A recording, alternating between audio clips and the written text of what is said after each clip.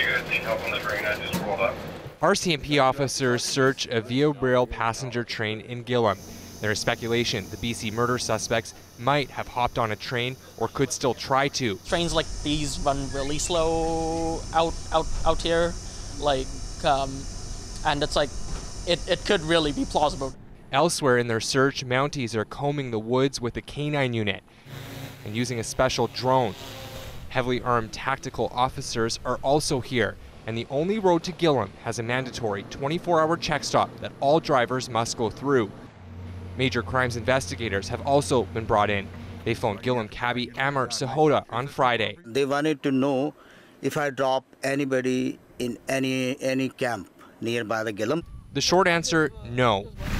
But he did get a strange call on Monday from someone wanting to be dropped off at a community called Bird as fast as possible. When the cabbie said no, that it was too far, he got mad and hung up.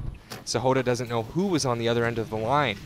But in a town that's become the center of international attention, anything out of the ordinary stands out and gets people talking.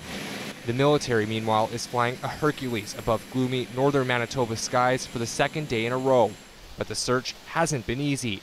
It stormed several times, making an already swampy area even wetter. On the ground, Mounties are knocking on every door. Nothing is as normal as it was before. Everything's changed here, and everybody's on edge.